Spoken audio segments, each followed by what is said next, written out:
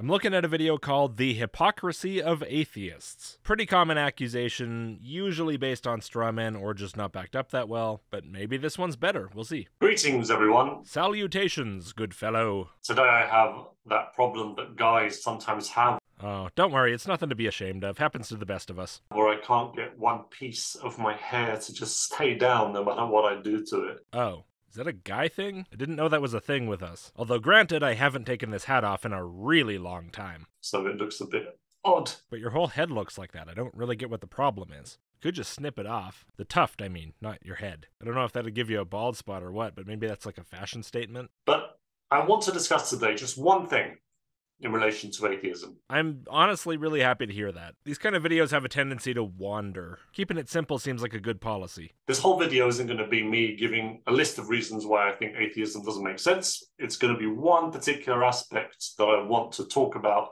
where I feel that atheists want to both have their cake and eat it. Yeah, again, I totally approve. Get in, make your point, get out. Neither of us want to be here all day. I mean, I know your part's already done. You're probably off having a grand old time already, and I'm stuck here doing this. Maybe you've already figured out the hair tuft situation and my advice wasn't even needed.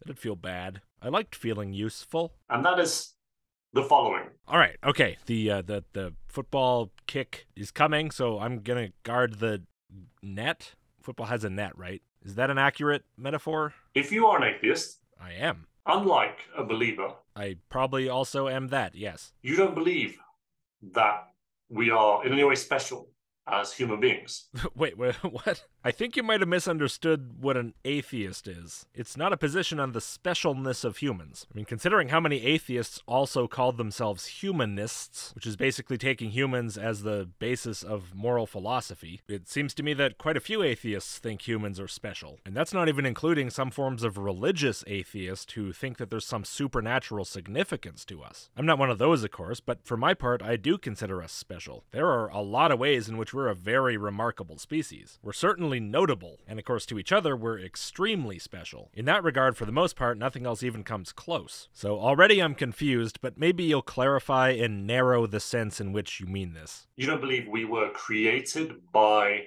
some supernatural being? No, but that has nothing to do with whether we consider ourselves special. At best, if you believed that kind of thing, you may or may not take that as a reason to consider yourself special. And I want to emphasize a reason. People can have different reasons for their opinions. You don't believe there's any real purpose to us being here? By which I think you mean that we don't believe that we exist to serve somebody else's purpose. Like some other entity put us here to serve its purpose, and for some reason people take that as imbuing humans with some sort of inherent specialness, but atheists don't do that because we don't think somebody with its own agenda put us here. Well, there are plenty of ways I could imagine humans being put on Earth to serve someone else's purpose, and that someone else not being a god, and thus being an entirely atheistic situation. But for my part, and the part of probably most of my viewers, yeah, that part I don't think is true. And again, that has no impact on my perception of humanity as special. You're saying these things in sequence, implying that they're inextricably linked. That if you don't believe this, then you don't believe that, but that's not true. These are separate ideas, and you can accept one and not the other.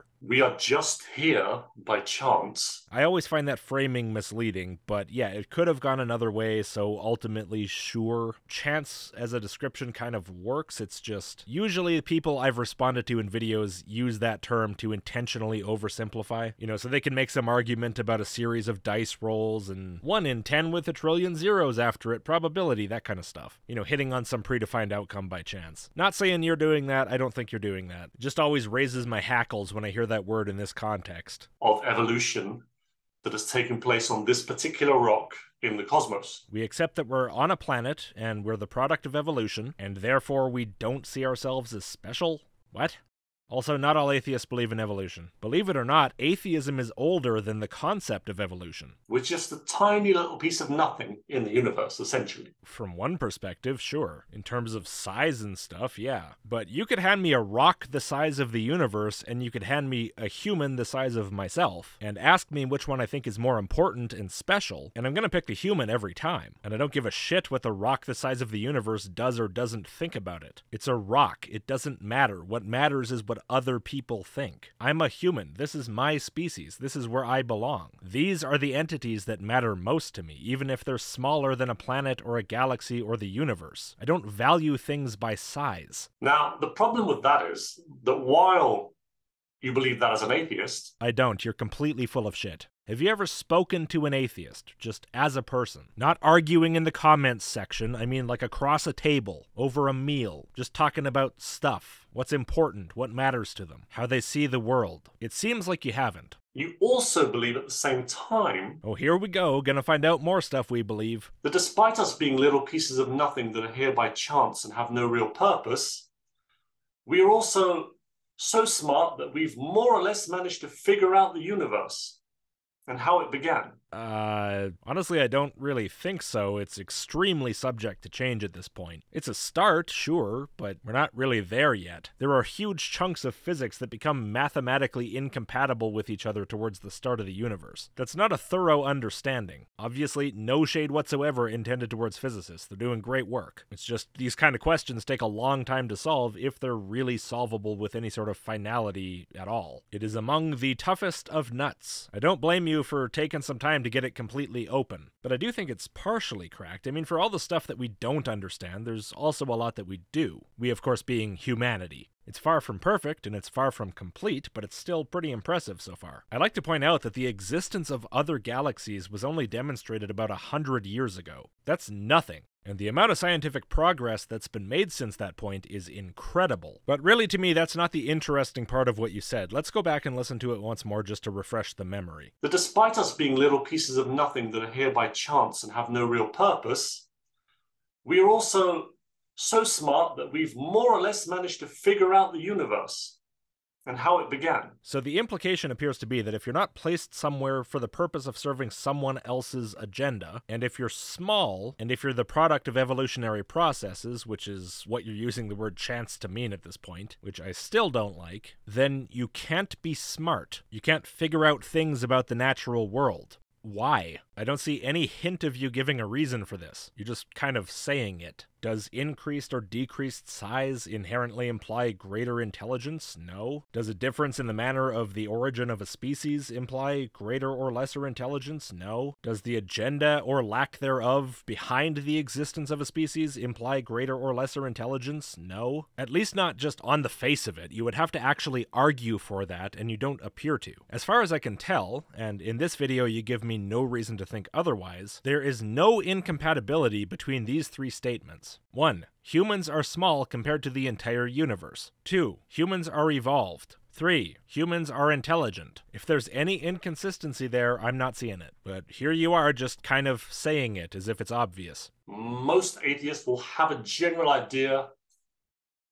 or they'll think they have a general idea of pretty much what happened with the universe. You know, this many billion years ago, this happened, that's why we have the universe. Okay, I mean, I don't know how common that really is. I know it's a thing. Personally, I find the whole thing extremely hard to wrap my head around. Even coming very close to understanding the current explanations for that is really difficult because you have to know so many different things. Pretty advanced things. And I'm not talking about expansion, even though that part has its complications too. A lot of the stuff like the redshift and the cosmic microwave background and the size of the observable universe are kind of graspable. Expansion, relatively speaking, is pretty simple. But it seems to me that once you start talking about what happened before those first moments of expansion, if that even means anything, things get kind of nasty kind of fast. And I'm man enough to admit that I don't have an understanding of that basically at all. As far as I'm concerned, that's a big question mark, which of course is why I don't jam God in there, because question marks are not invitations to just insert whatever you feel like. Sure, you can draw sea monsters all over the map past a certain point, but that doesn't mean there's sea monsters there, you just drew them on the map. So even though we're really nothing, we are a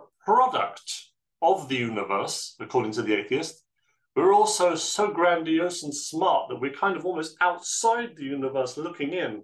saying, oh, yeah, this is pretty much what happened here. Sounds like a bit of projection. I mean, that's literally what religious people do with their God. I'm nothing, I'm scum, I'm so insignificant compared to God, but let me set up this whole religion and tell you everything about it. Which, by the way, I don't necessarily think is a problem. You're the one that thinks it's a problem. Now, again, we have these assertions about when a species is able to be smart. If you're small compared to the universe, you can't be smart. And if you're a product of the universe, you can't be smart. And observing the natural world to try to understand the origin of the universe is making yourself grandiose and putting yourself outside the universe like you're outside looking in, saying, oh yes, that's pretty much what happened, yeah. No, that's not what's happening. That is not what science is. Science is a pursuit of humans very much within the universe. In fact, most of the difficulty of it is that we are within the universe. We're not so grandiose. We can't go outside and look down on it. The only perspective we have on it is our own, from here inside it. And I don't only mean that in terms of our actual position within the universe, but also the nature of our perception, the way we think about things naturally, the ways in which we find things easy to interpret and the ways in which we don't. Not only are we very firmly within the universe, we're also very firmly inclined to interpret it in certain ways which are useful for our survival. And this is a big part of what makes this problem so difficult. If we were able to just step outside of both our perception and the universe and look at this problem from the point of view of a complete outsider, it would probably be much easier. But we don't have that luxury. Now, we could use the religious strategy and just make up an outsider and say, yeah, that guy sees it all, he knows what's up. But see, the problem is the people who are involved in attempting to understand the universe scientifically actually want to be right. So just making stuff up and then asserting it's true because they said so doesn't work. The limitations of humanity have to be accepted and worked with. The limitations imposed by our position within reality also have to be accepted and worked with. And of course, worked around if possible. And I use the word work very deliberately because it's real work. A lot of it. If you want to be right, you can't make up answers based on feelings or appeals to consequence or there's a gap, I can put whatever I want there. It doesn't work like that. If the word chance applies well to anything, it's to the probability of actually being right if you do that. You stand a chance, but wow, are your chances ever slim. Atheism, I began to realize, rested on a less than satisfactory evidential basis. The arguments that had once seemed bold, decisive, and conclusive increasingly turned out to be circular, tentative, and uncertain. Alistair McGrath. Okay, I gotta admit, I have no idea how that links up to anything you've said so far. It seems like you just stuck some random quote about atheism from a religious guy in here for no reason, because it doesn't even apply to the topic we've been talking about up to this point. So I guess there's nothing worth saying about it. What an odd video so far. As well as that, there's the arrogance that stems from, despite us just being one of many creatures on this planet, the human being with his or her five senses can't seem to sense God. I can neither see God, hear God, feel God, touch God, or taste God. Therefore, there is no God. I hear that argument from the religious all the time, put forth as something that atheists say all the time, but in my experience, it's really, really rare that atheists actually say that. I have seen it, though, so I can't say they don't say it. I'll give you that it happens, I just don't think it's one of the main arguments you're gonna see. But your interpretation of why that's arrogant is really interesting. It's arrogant because people say that despite humans being only one of the many organisms on this planet, like as if expecting to literally see God with your eyes becomes less arrogant if there are less species on the planet and more arrogant if there are more species on the planet. So if there were only 5 species on the planet, it would be much less arrogant. Probably almost not even arrogant at all. You keep doing this thing where you take two different concepts and you put them together and you act like they're causally linked to each other, despite the fact that they appear to have no link to each other. Whether God is perceptible with human sight or hearing, or any other sense, doesn't seem like it has anything to do with the species population of Earth, but apparently it does in your head. Now that sounds arrogant because you're essentially saying that us, again, according to the atheist, tiny little piece of nothing in the universe, on this particular rock in the cosmos, if we can't sense God with our 5 senses, there can be no God. There it is again, the physical size of humans being linked to something seemingly mostly unrelated, like our abilities of perception. It feels like you're tossing a bunch of ingredients into a bowl that are supposed to dissolve into one coherent mass by the end, but none of them do. It's just like a bunch of rocks and wood chips.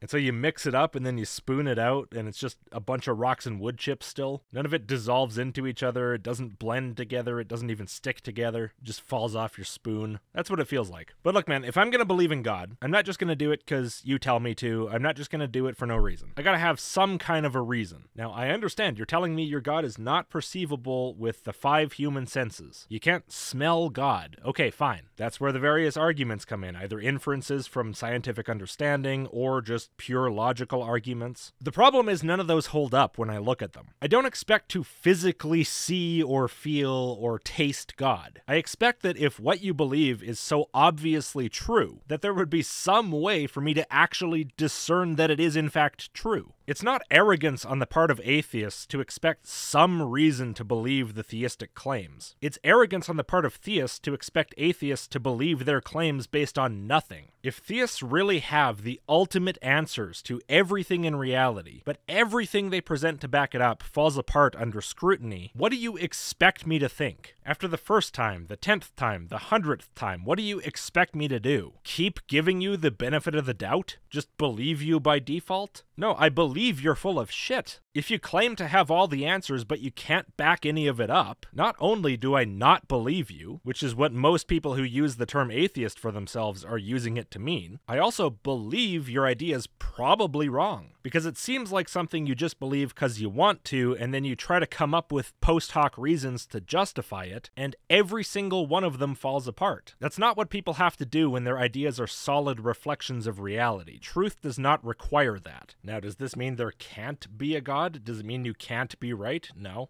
There's a chance. It's just incredibly minuscule because you're believing something with no good reasons. And not just something, but something vastly beyond anything we've observed or understand. Something beyond the universe itself, infinitely greater than the universe itself. And this again is why I say it's a bit of projection when you accuse atheists of thinking they're the ones who are so grandiose and smart and seeing beyond the universe, when that's exactly what you claim to do. And yet, unlike scientists who attempt to use what they understand to come to some kind of idea about the origin of the universe, hopefully, you just assert you already know it because of your religion. You say, oh, you stupid scientists actually working to find an answer. I already have all the answers about everything, inside and outside the universe. I'm so grand, I'm so smart, I'm so high above you that I have it all. And then people ask how you know it, how you are so grand and knowledgeable. And I haven't heard your arguments in particular, but every argument I've heard from some supremely confident theist resulted in them falling flat on their face. Fallacies, wishful thinking, selective blindness, convenient misinterpretation. The list goes on and on and on. Not exactly the sort of thing that inspires confidence in you being correct. In fact, quite the opposite. It inspires a great deal of confidence in my position that more likely than not, you're not correct. Why would we assume that our 5 senses are the only senses that any being in this universe can sense? Nobody does that. I mean, humans already have more than 5 senses, and there are organisms on this planet with senses we don't have. What are you talking about? We know even that on this earth, in this world,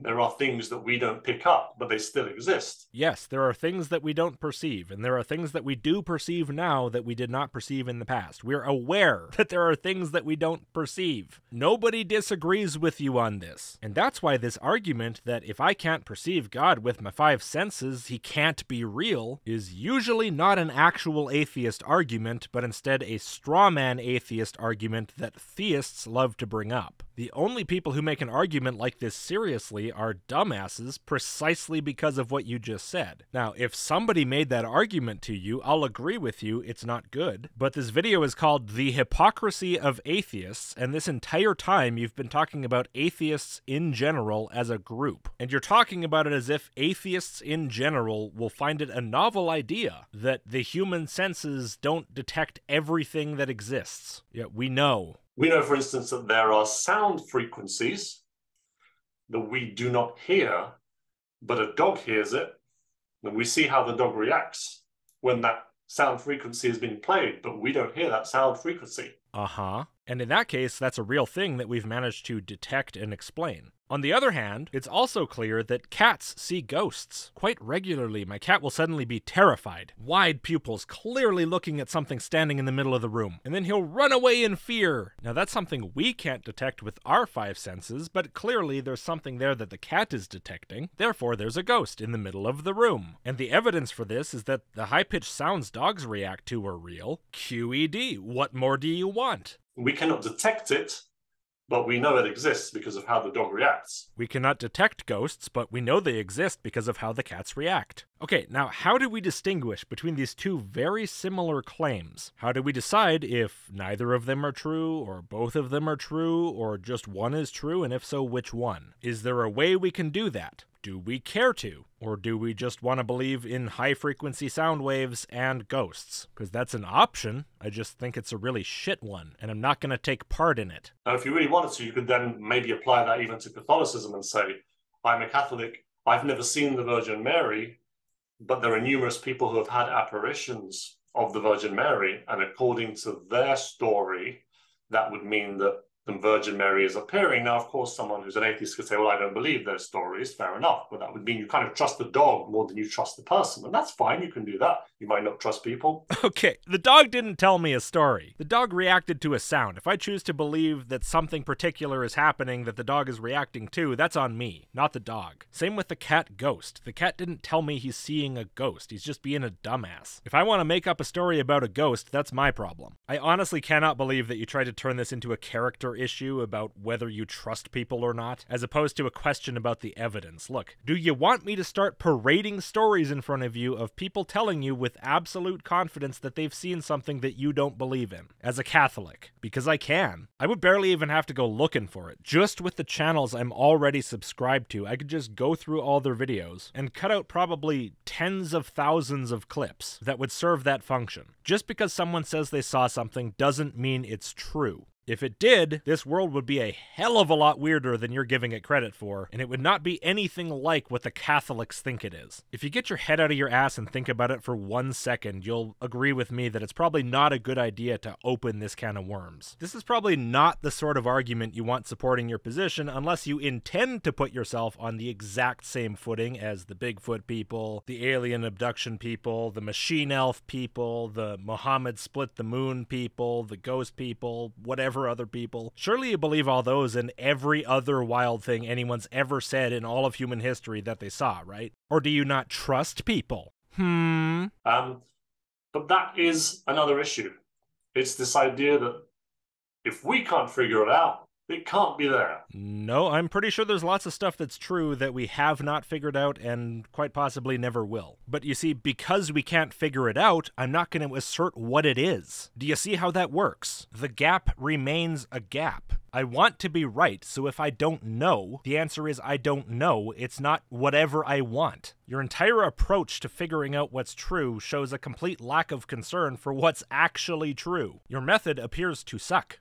I remember how frustrated I became when, as a young atheist, I examined specimens under the microscope. I would often walk away and try to convince myself that I was not seeing examples of extraordinary design, but merely the product of some random unexplained mutations. Dr. Rick Oliver. And you have a closing quotation mark, but no opening one. Interesting stylistic choice. I just noticed you had the same thing on the previous slide. You closed the quotation, but you never opened it. Except that time you put the period inside the closing quotation mark, but this time you put it outside of it. Very interesting choices. But anyway, what you got here is your basic bog standard God of the Gaps design argument thing. And again, the quotation appears to have nothing to do with what we've been talking about up to this point. Unless, I mean, wait a second. What the quote's basically saying is, we can't figure it out, so it must be God. And this came up immediately after you complaining that you think atheists say, if we can't figure it out, it can't be there. Are you criticizing yourself? Are you pointing out that if this is an issue for atheists, then it's equally as much, if not more, an issue for theists? Because a huge percentage of their arguments revolve around, we can't explain that, therefore God. Or as you said earlier, we can't perceive that, therefore God. Yeah, that's the actual function this quotation is serving in your video. I don't think it's the intended one. I think it's dishonest. Well, I think it's dishonest that you accuse atheists of having a problem because apparently we say we can't explain that, therefore no God, and then you show a quote in support of your position that's a guy that you seem to agree with saying I can't explain that, that, therefore, yes, God. Actually, is it dishonest or is it more honest because you're just openly displaying your hypocrisy? You're not hiding it. You had to go out of your way to type up that quotation and put it in there and edit the video for it just to show everyone that you do exactly what you accuse others of doing. You know what? Maybe it's not dishonest. Maybe that's somewhat admirable. I think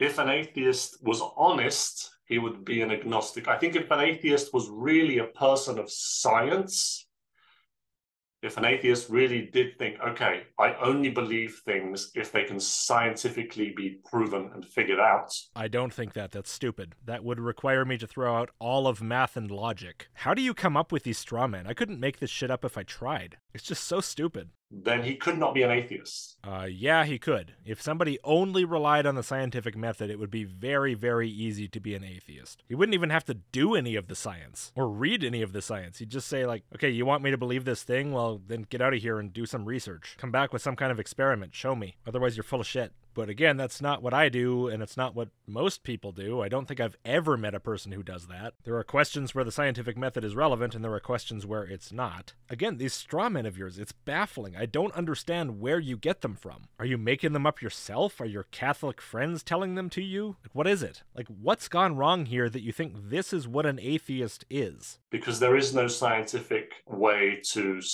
prove that there is no God. Okay, is there a scientific way to prove there is one? If not, is there any way? I don't need it proven either. I just want you to tip the needle past the 50% mark of whether it's more likely than not. 51 to 49 is fine. I want to be clear, right now that needle's not at 0, but it's also not near 50. It's somewhere down in the this is probably bullshit zone. But it can be closer to 50%. In fact, it can be above it, way above it. That's totally possible. It's just waiting for the right input that I've never ever heard. Doesn't have to be scientific. Could just be a logical argument or, pick whatever you want. I don't know what it'll be, but you believe the thing. You must have good arguments, although, apparently some of your arguments include people say they saw the Virgin Mary and you have to believe them because you also believe dogs hear high frequency sound. And if you don't believe them, that just means you don't trust people more than dogs. And so if you don't believe that person in particular, then you're saying arrogantly that if we can't figure it out, it can't be there, despite the dogs hearing sounds thing. You said that right afterwards. I just realized. Now, that's not about whether we can figure something out. That's about whether we believe testimonial evidence about supernatural phenomena on a cherry-picked preferential basis. Never mind. God, this hurts my head. He could be an agnostic and say, I don't think we've found any evidence for there being a God. Plenty of atheists would also characterize themselves as agnostics. Argue about definitions, I don't care. But let me ask you about this evidence thing. If you haven't found evidence, but you didn't really expect to find any, maybe that's not a problem. But what if there's a bunch of evidence that you would expect to find? In fact, evidence that people tell you actually is real and is all over the place. But then every time you look for that evidence in the places where you expect it to be, it's not there. And every time you look at the evidence where people claim it is, it's not there. People say, I know God is real. I believe in God because of this evidence. And then you look at it, and it's just like a dog turd on the bottom of someone's shoe. I'm sorry, but at some point, I'm going to say, look, it's starting to seem more likely than not that you're probably just not right. You have an idea that you wish were true and that you want me to believe is true, but you've got nothing, and you should have everything. The claims you're making are so insanely extreme, they imply a near total understanding of reality on your part, but you appear to have nothing to show me. All your arrogance, all your bluster, all your confidence appears to be based on nothing at all. And it's not just you, individually, it's every single time that I've been told this stuff by anyone in my entire life. They present nothing compelling, ever, when what they promise is something more compelling than anything else I'll ever hear. At a certain point, how can you possibly expect that I'll do anything other than laugh? How can you expect that I'll keep on saying, well, I just don't believe there's a God, but, I don't believe there's not one? Theists have had every opportunity for years and years and years to show me anything that would qualify as even a little bit of a good reason to believe. And I've been open to it. I've looked at the best they come at me with. I've listened carefully, considered it, and they failed utterly, miserably, every time. You claim to hold all the secrets of reality, but you have nothing to back it up. This is what fantasy looks like. It's what it looks like in every other circumstance, which you and I probably both agree are fantasy. What else at this point could I reasonably consider it to be? At this point, the only way you would be right is by pure dumb luck. And what are the chances of that? Making up something like this and having it match reality just by chance. Not high. But again, obviously, that's not me saying I'm certain about that. Belief is just that 51% on the needle. It's just thinking it seems more likely than not that it's this way. It's not absolute certainty. It's not I'll never change my mind. It's not I can't be convinced. It's this is how it appears based on what I've seen so far. And based on what I've seen so far, your religion appears to have fuck all evidence when it should have all the evidence. Do better and I'll change my mind. Because if this thing exists, I want to know. I just don't think it does. In fact, I think it doesn't. And I think I'm very justified in tentatively, conditionally holding that position. I think it's more likely true than the alternative. I don't think I'm in error, but if I am, I want to err on the side of what I think is more likely true. So make me think that your thing is more likely true. Tell me more about sightings of the Virgin Mary. I'm sure that'll make all the difference. I don't think we've found any evidence for there being a God. And until we do, I won't believe in one. But I'm not saying that there certainly isn't one. I'm just saying at the moment I don't believe because I don't think we have any evidence to support it. Right. I believe there's no God, and I'm not saying there certainly isn't one. I'm just saying I would expect there to be much better evidence than you have, which can be presented pretty easily if this God's existence is really so obvious and compelling, and there isn't. And therefore, frankly, I don't have much choice other than to say I think it's more likely not true that your God exists than true. I think it's more likely a product of religious people's minds than it is a feature of reality. Again, are you strawmanning atheists as having certainty that God does not exist? Is there one fucking thing you think about atheists that you didn't just make up? I've seen strawman before, but the level of strawman in this video is unbelievable. Just like hundreds of years ago, there are things we couldn't do that we can do scientifically now. Who knows if in a few hundred years we might be able to have some discovery where we can figure out if there's a God. That might be the atheist's way of thinking. Yeah.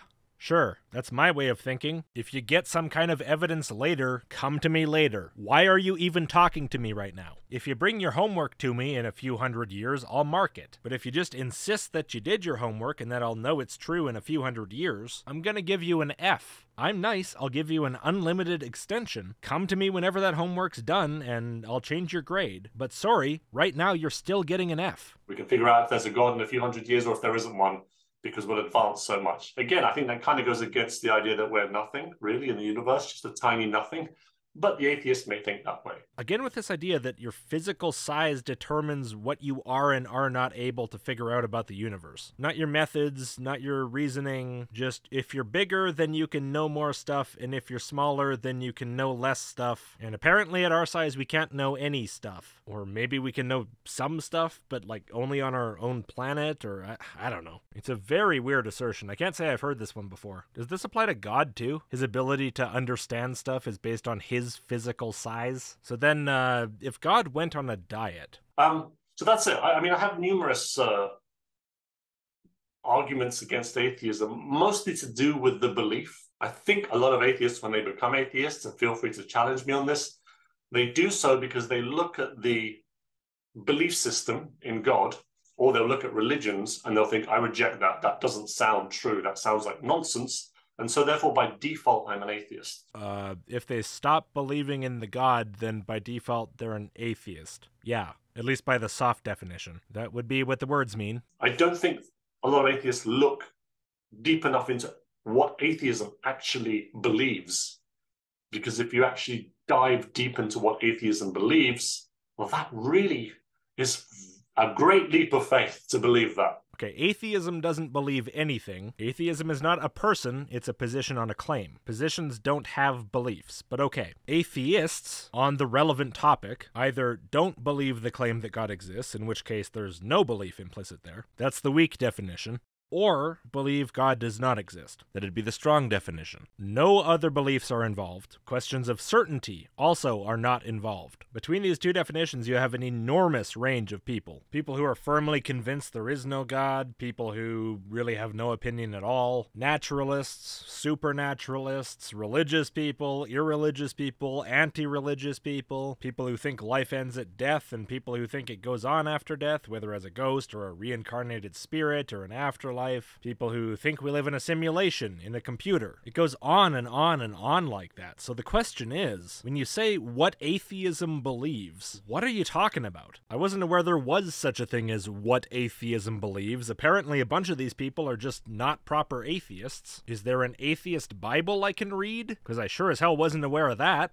I am curious what you find to be such a stretch, though. I mean, it seems like basically your idea of what atheism believes is evolution, Big Bang, the universe is big and people aren't that big. Something there you apparently find hard to believe, but you don't specify what it is. But I'll talk about that in another video. Oh, never mind then. This one was specifically just about this idea of we're nothing, not important, no purpose, and yet we're so great that we've figured out almost everything. Okay, so this video was about atheists think one thing is true, and yet also think this completely unrelated other thing is true. How can that happen? You can't believe two things at the same time. Compatible? What's that mean? Now, there are some atheists who'll say, look, one thing we know is that we know so little. One thing that science shows is how little we know, and the fact that things are constantly being discovered that we didn't know. Which goes against your entire characterization of what atheists are like up to this point. And we know now. That shows how little we probably still know and how much there is out there that we still don't know. Yeah, now this is better. I wish you'd chosen this as your inaccurate, broad, general characterization of all atheists from the start. Right? Sure. But again, that would mean you shouldn't really be an atheist, because then you're admitting to not having anywhere near enough knowledge to be able to figure out if there is a God who created all of this. That's precisely the reason to be an atheist. I think I've covered all that adequately already, so I'll just move on. But that's that. Look, folks, if you are an atheist and you're watching this video and you want to retort what I'm saying, you want to respond in the comments, please do so. Please be civil. I think I've been pretty civil. More civil than was deserved at points, in my opinion, considering all the lying and straw men and putting ideas in other people's heads. Yeah, it can be frustrating, but I got through it with a decent amount of politeness. Please don't be like those atheists who, those Christopher Hitchens fans who, they're just mean and horrible and nasty, and they mock people, and they don't really have any argument, but they just like to be nasty. You've spent this whole video outright lying about what other people think and do. Did you ever think that if people are nasty to you, maybe sometimes you're a little bit at fault? I mean, come on, man. This whole video is designed to smear people you don't like based on total nonsense you made up. Expect pushback. Don't be naive. You can't say a bunch of dickhead strawman nonsense about people on the internet and then go, yeah, don't be mean to me. Why are you guys being so mean?